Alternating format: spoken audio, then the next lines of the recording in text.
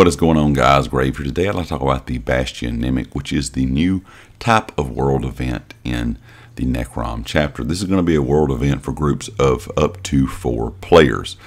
Now, this is going to be a little bit of a different spin on what we have seen, in previous chapters. I guess the most recent thing that I can think of is like when we were in the Deadlands, you got to travel to, kind of a different realm for that world event. And that's kind of what this is like. And I'm glad they have changed that original idea of the dolmens, because several years there we were getting things that were just like dolmens. In Somerset, it was pretty much the same concept as dolmens.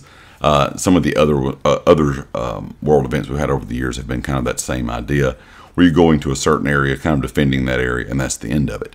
Now you're going to actually get to travel in with a group of up to 4 other people and actually do some different things where it comes to puzzles, adventuring in a larger scale space, and also having to deal with a little bit of boss mechanics. The lead designer, or the senior encounter designer who made this or kind of designed this, talked about exactly how it's going to work. It says once a player has enough Daedric Ichor, which you get from special monsters kind of in the zone, you'll be able to gain entrance into the Bastion. So you're going to go find the portal.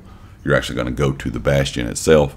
And it says it may require you to team up with other adventurers to take them down, similar to world bosses in difficulty. These are going to be moderately challenging experiences for a group of 4 players. In the final confrontation, players should expect to contend with a few unique boss mechanics. This is, of course, like ESO's previous world events.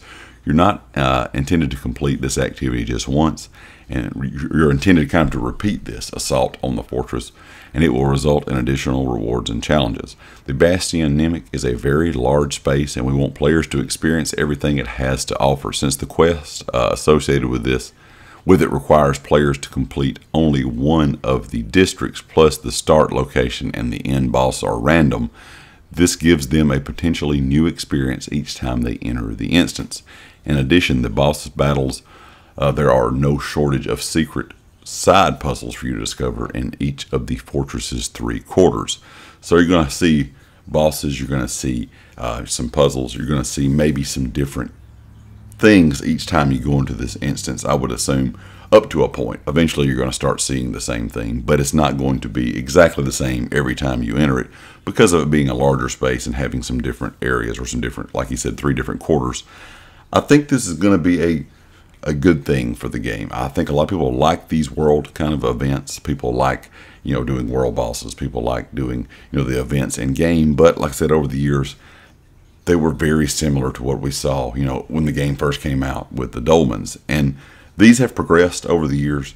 And I think this is kind of the point where we're getting to now in ESO, where they're trying to figure out a way to implement not just a normal world event that we come to expect, but also add some things from other parts of the game, whether it be trials, dungeons, whatever the case, could be. Maybe even things like in the story where you're solving puzzles and things like that. They're trying to combine a lot of stuff we've seen in the game overall into some world events to make them more challenging, to make them more interesting, to make them not the same thing over and over, to make you want to go back and complete them multiple times. So I'm kind of curious if you guys are excited about the new Bastion Nymic, which I think is going to be a very unique world event compared to what we've had recently.